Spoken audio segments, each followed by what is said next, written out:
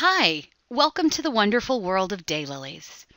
I'm Nikki Schmith, Chair of Judges Education and Certified Judges Instructor for the American Hemerocalis Society. This video is part 1 in a 3-part series. I encourage you to enjoy all 3 videos to get the whole picture of what being an accredited exhibition judge entails. Over the next 20 minutes or so, we'll explore the responsibilities, requirements, and ethics of Daylily exhibition judging. The material covered in these videos mirror that presented during the classroom training which is offered by the AHS at national, regional, and local club events. Now, whether you are a newcomer to more detailed adventures with daylilies, or maybe you are already a seasoned exhibition judge, these videos are meant to inspire and educate everyone interested in studying daylilies at a deeper level. Please use the email address you see on the screen to send any questions, comments, or concerns you might have regarding these videos or the judging process. There are prerequisites to this course in order to receive official credit for taking it. First, in order to receive official credit for this course, you must have maintained membership in the AHS for 2 years. You can visit www.daylilies.org for more information about joining this vibrant and fun society. Of course, you also should have a keen interest in daylilies and a desire to patiently study them deeper than the casual observer. You should also be growing a representative sample of daylilies in your own garden or have access to a variety of daylily gardens in your area. The AHS website has a list of official display gardens that are open to the public if you're interested in visiting them and learning more. And last, the AHS publishes a judging handbook for exhibitions. This book contains the history of shows, judging, and wonderful information on how to judge and how to organize your own daylily show. It can be downloaded for free as a PDF from the AHS website, and you see a screenshot of that website here.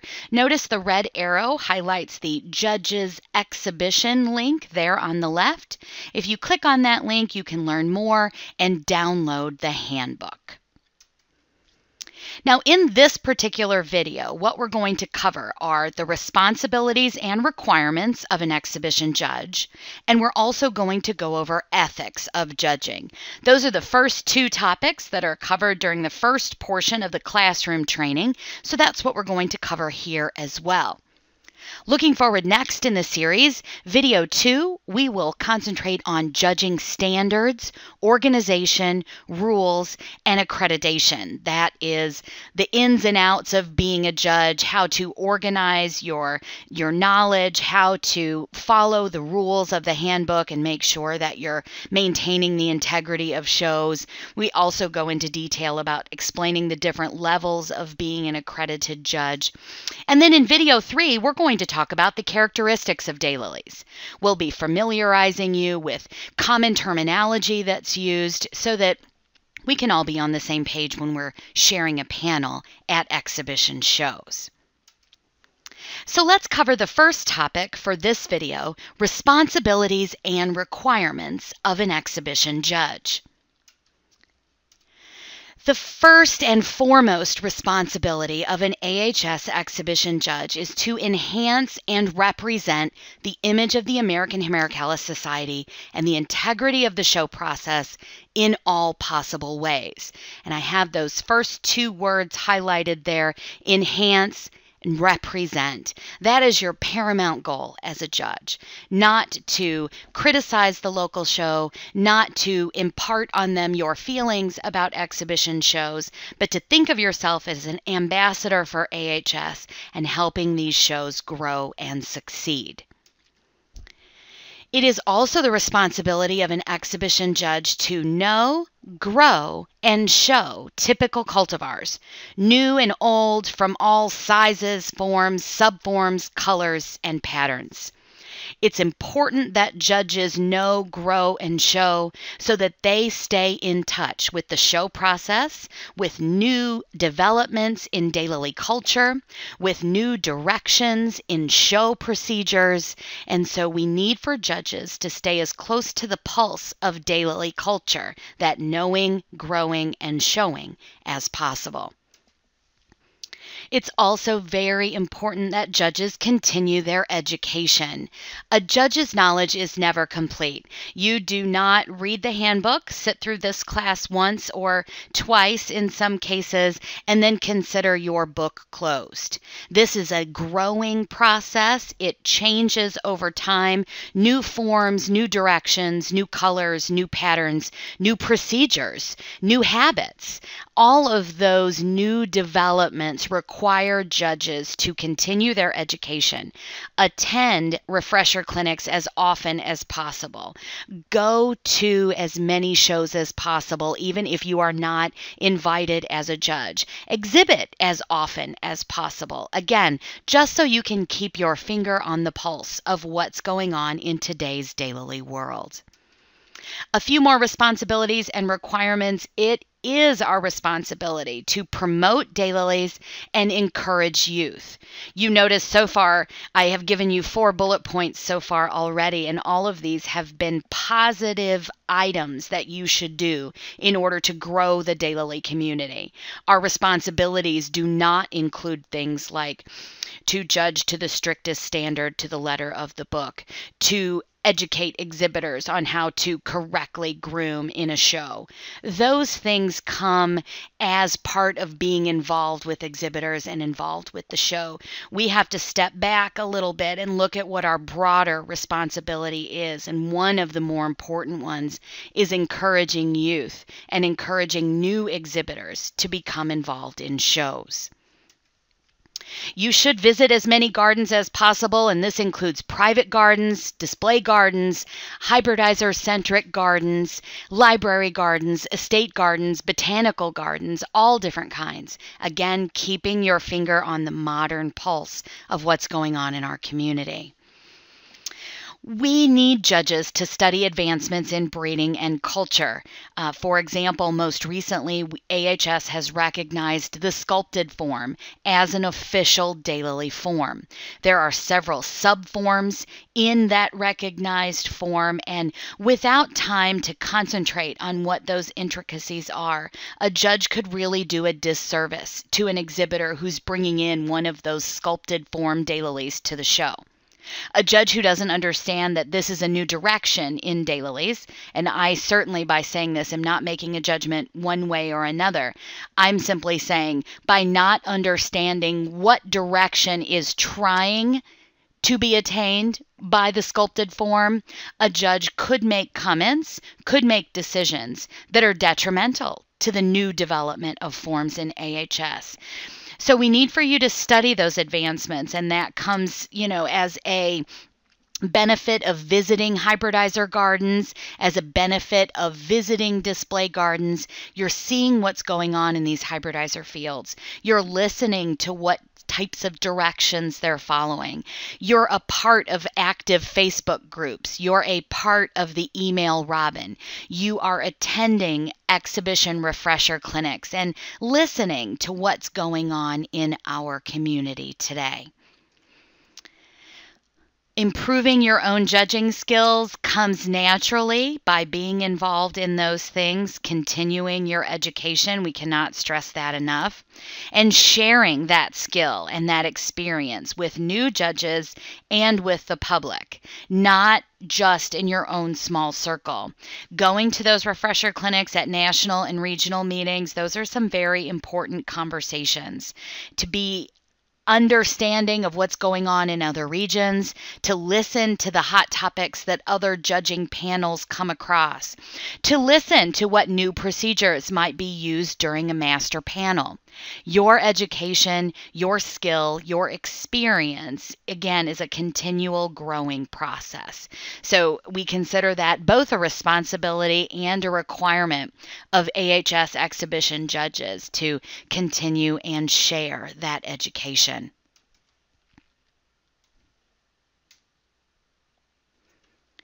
Now that we are all on the same page of what our responsibilities and requirements are in being an exhibition judge, I want to share with you some very important points around ethics in exhibition judging. And I can tell you, after a decade of being a senior exhibition judge myself and listening to the stories of other exhibition judges who have been in this arena for, in some cases, 40 years of judging exhibition shows, these points are the most debated, the most forgotten, and yet the most important.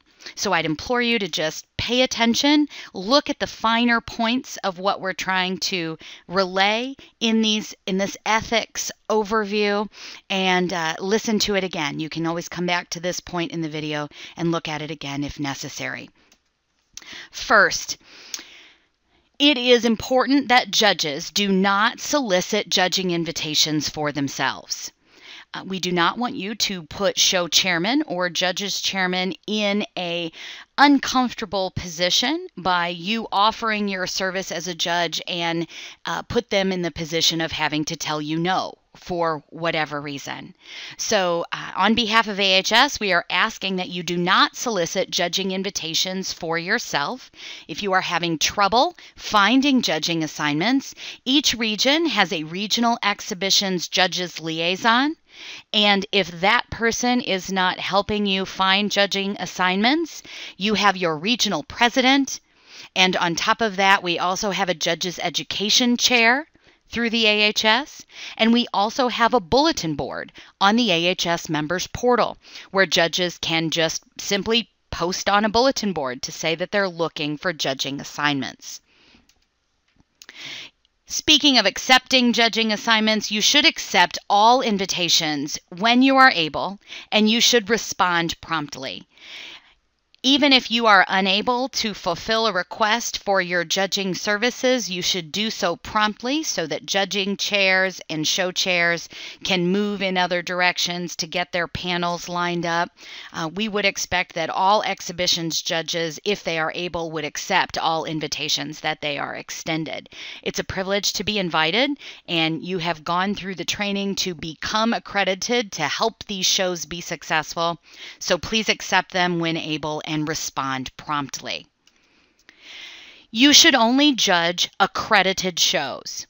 If there are 4 display-only shows in your area, and I know many clubs are they're getting their feet wet in the show arena by having off-scape shows or just having display-only scape shows, AHS judges are directly forbidden from judging unaccredited shows, period.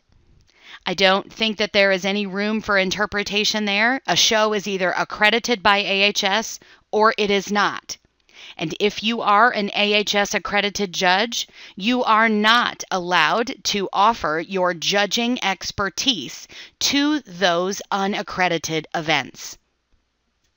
Any questions on whether the show is accredited or not, you should always contact the exhibitions chair or the judges education chair for any clarification on that process. You are trained to judge AHS accredited shows that follow a specific set of standards and employ a specific scale of points, and your training is not relevant in any other area. So please only judge AHS accredited shows. You should not expect reimbursement if you are able to go and judge a show. It is not common for shows to not have the funding to pay full travel expenses and a stipend for judges. You should not be in the practice of, well, yes, I'll accept your invitation, but I cost $350 plus travel to come and do that. That is not acceptable. Judges are in short supply in many regions.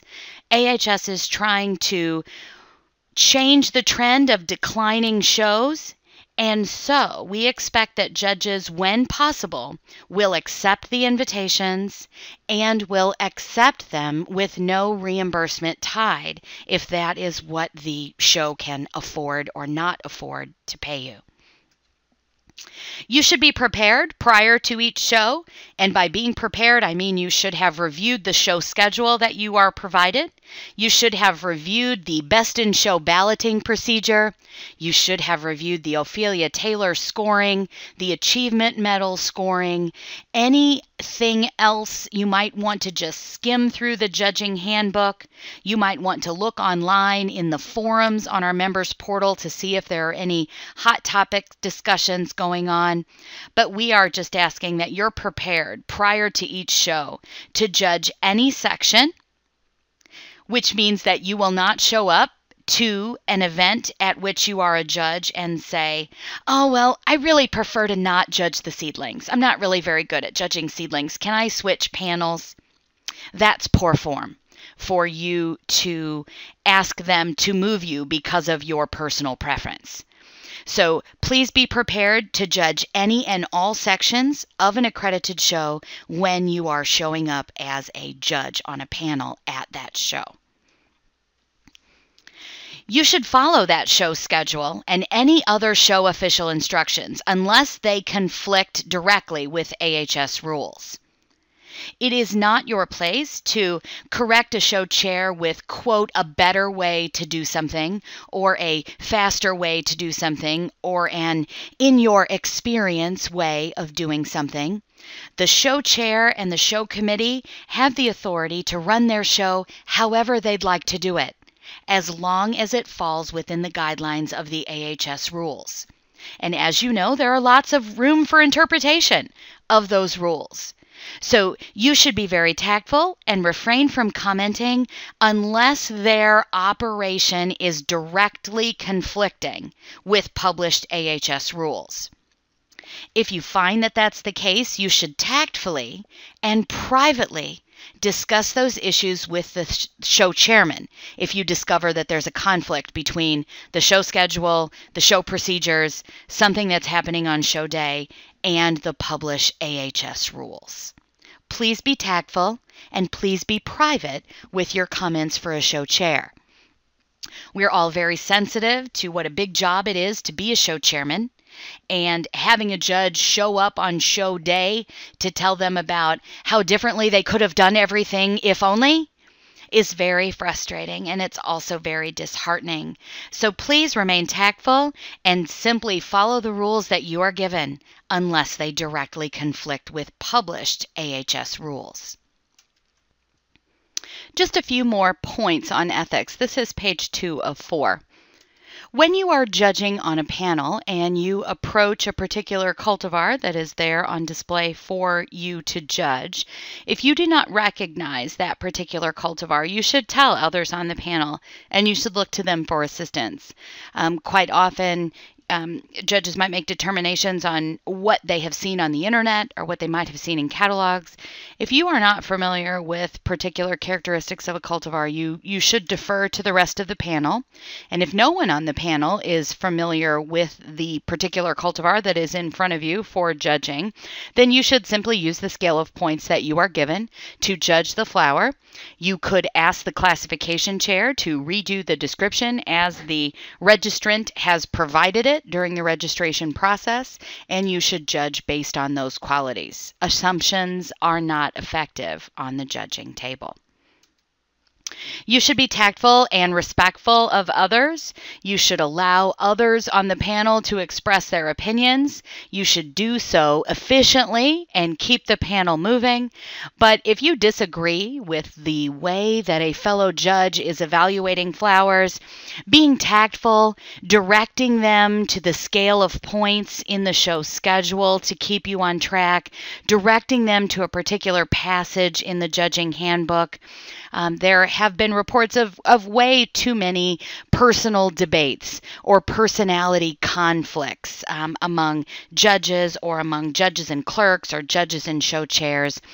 Really, the ethics of it all is that we should be tactful and respectful of others as humans, let alone as judges. So remember that when you are a member of the panel. You should also be fair, honest, impartial, and avoid pettiness.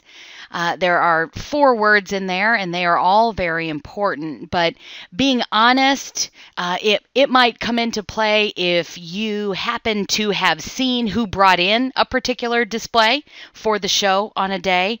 It would be honest of you to say, I'm going to step back while the rest of you judge this particular exhibit. You don't have to go into details, but recusing yourself from judging a particular display on the show table is good and it's acceptable. Being impartial, if you happen to really, really like doubles, there is no need for you to bubble over about your excitement about doubles and about how much you like doubles and how many doubles you grow in your garden and how many beautiful doubles you've seen on tour this year and how more daylilies should be double. You should be impartial. Every daylily you see on the show bench should be judged equally and on its own merit. Avoiding pettiness with other judges on your panel, avoiding pettiness with other volunteers at the show, avoiding pettiness with the public who has come to view the show. You have to remember that most of the people who are visiting your shows are new. They don't understand the protocol. They don't understand the depth at which you have been trained to be a judge. So avoiding little frustrations and chastising and being rude to visitors or volunteers is definitely discouraged.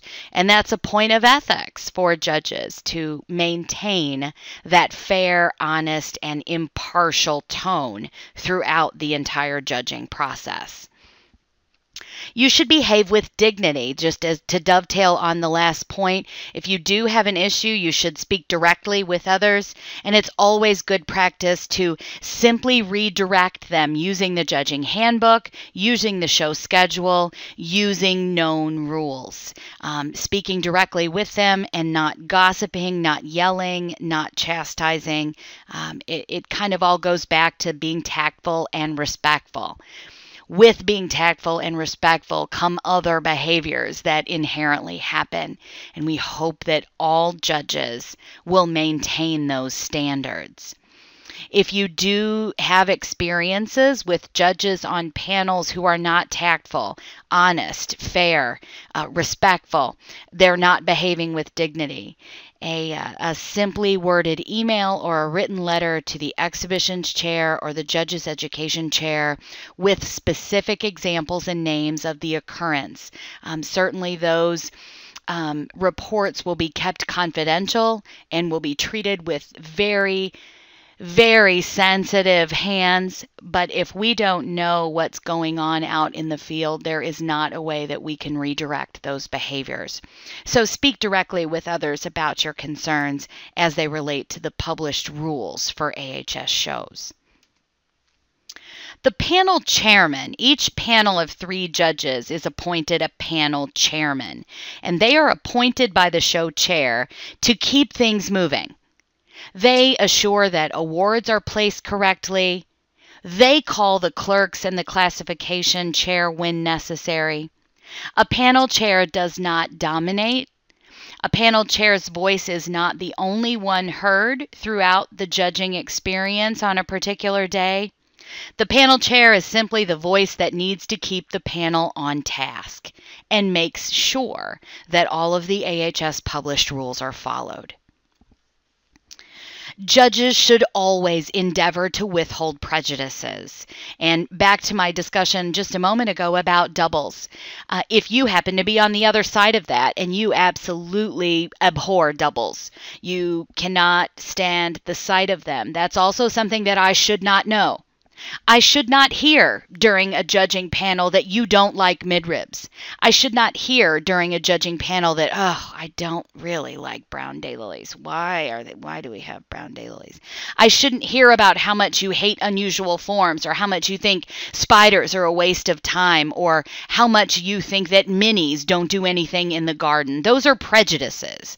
I also shouldn't hear about how much you do not like a particular direction that a particular hybridizer is going in. We shouldn't hear, oh, well, that Tom Thumb, boy, he is just a mess. Every cultivar that he introduces just doesn't open correctly. I just don't understand why he continues to blah, blah, blah. Those kinds of conversations are not to be happening during the judging.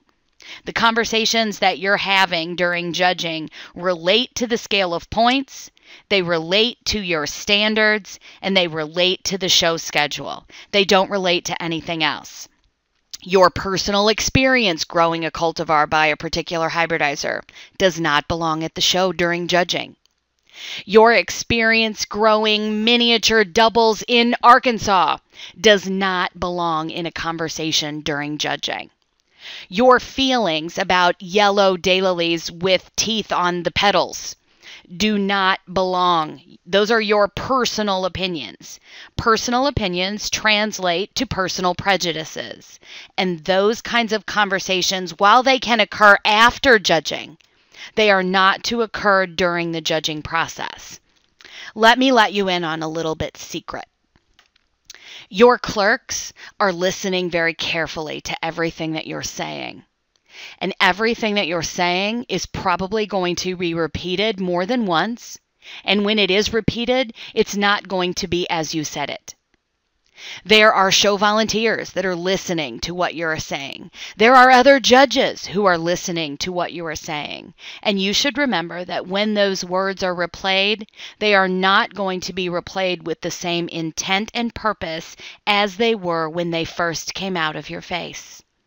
So you should try to withhold those prejudices and remember being tactful and respectful of others. And by others, I mean exhibitors, hybridizers, volunteers, guests, every person that comes to touch the show.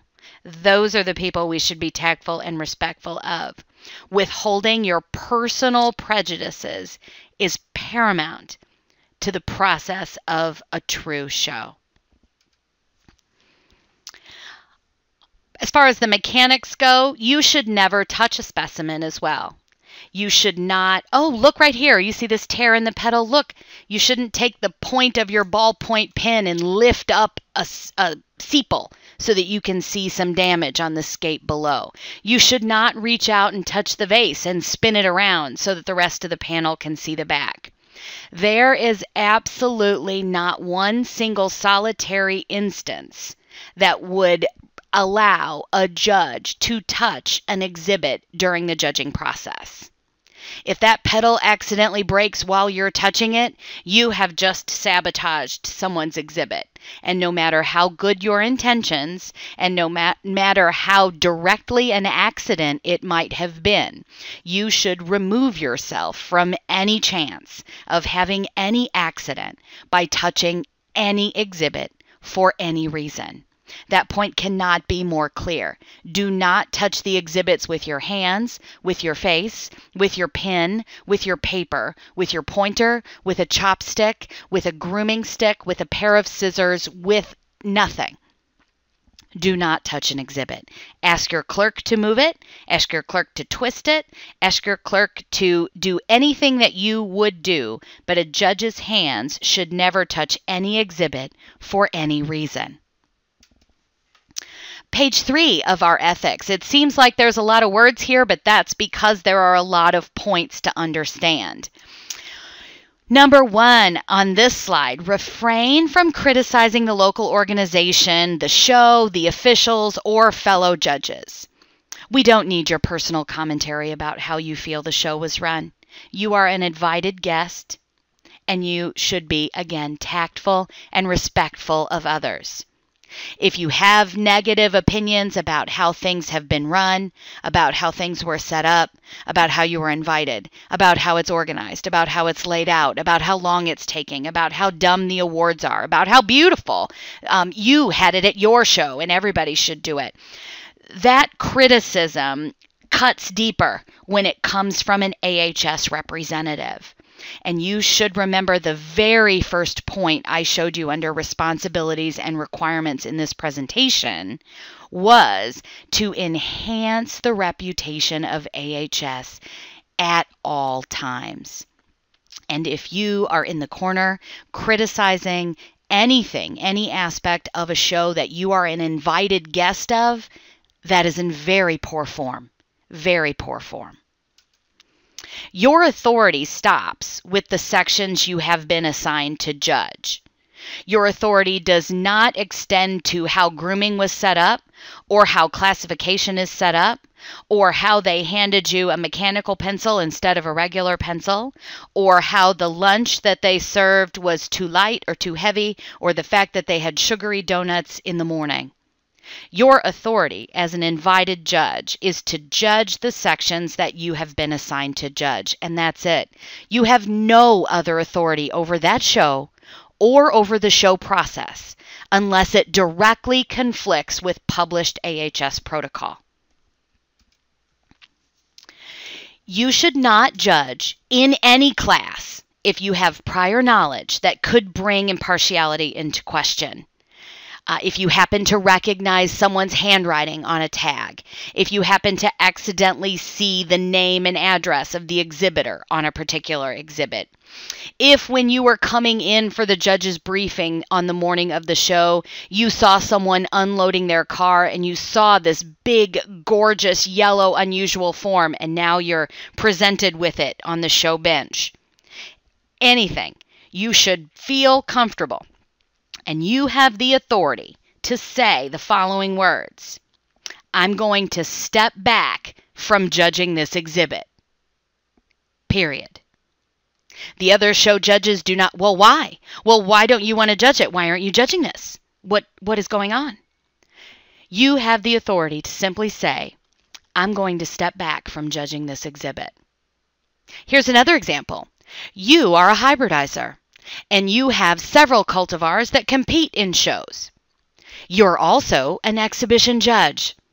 You've been invited to judge a show, you come across a section, and the first exhibit in the section is one of your cultivars. I would think that the ethical thing for you to do would be to say, I am going to step back from judging this exhibit. And you simply step back and you let the other two members of your panel continue on with judging that exhibit. Anything that could bring your integrity into question, you should step back and recuse yourself from judging. You shouldn't judge in any show, period, if you have knowledge that could bring impartiality into question or leave exhibitors with the perception of undue influence, or is so pervasive that it renders you unable to participate fully. For example, do not spend the night at someone's home that's going to be exhibiting the next day in a show in which you are a judge. Don't do that, because other exhibitors might think, oh, well, Tom Thumb spent the night at Jane Jones' house last night. Jane Jones showed up today with 44 exhibits, and Jane Jones just won Best in Show. That gives someone the perception that Jane Jones might have had Tom Thumb's influence. They might have walked Jane's garden the night before, and Tom might have given some wonderful sage advice. Not meaning to throw the show, but just some sage advice about exhibiting and how to pick and how to select. That calls impartiality into question, and you should not participate in any show where your prior knowledge would skew the results or even present the perception of skewed results. Lastly, on this slide, you should fill in an emergency. If for example, I like to exhibit and I'm also a senior exhibition judge. So if I show up to exhibit in a show and I brought a bunch of exhibits and they're already on the table and we are ready for judging to start, and one of the judges has a flat tire on the way to the show and they're unable to come and judge, they might say, Nikki, we need you now to judge this show. We're down a judge and we need you in. You're in. The coach is putting me in. I have to go get all of my exhibits, pull them off the table, and mark them for display only. I cannot, in an emergency situation, judge a show in which I have exhibits. It's just not allowed, and it's just not good form for me to think that I could participate in the judging process of a show in which I have exhibits. Our last slide about ethics is going to cover perception. And if you don't take any other single word away from the ethics portion of this video, it should be perception. You should feel as though your eyes and your world are widened after the next few minutes of discussion. You should always consider the perception of everyone involved in the show process as a judge.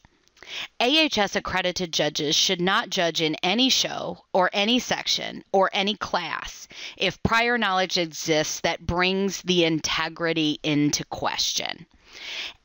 Again, we discussed the seeing exhibits being brought in, seeing someone's garden the day before the show, recognizing someone's handwriting, seeing someone's information inside the show tag that might not have been tucked in correctly, overhearing conversation of show volunteers or show workers about particular exhibits and whose they might have been.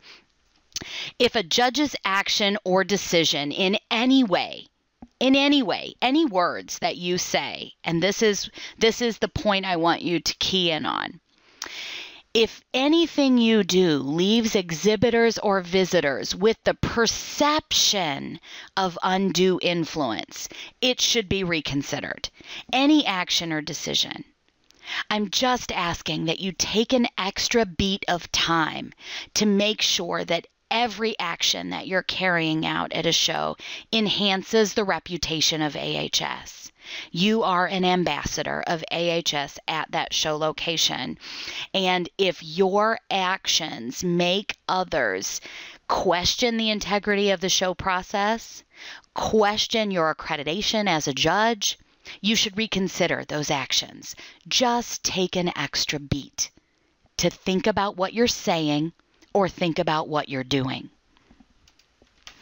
Judges should strive for as much transparency as possible when judging shows. So judges who are hybridizers should think about that sensitively. Judges who are collectors and exhibitors themselves should think about that sensitively.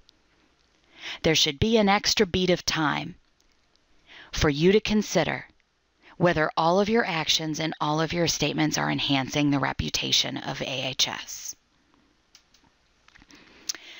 Judging your local club show is also another one of those sensitive points. You should judge your local club show only in emergency and only if possible with prior approval from the AHS Exhibitions Chair. We know that shows and judges are in high demand.